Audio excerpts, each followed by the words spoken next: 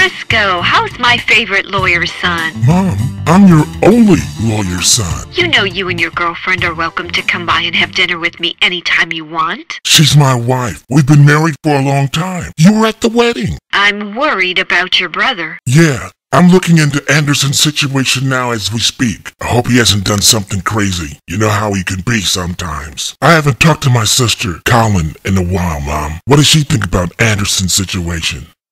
Ask her yourself.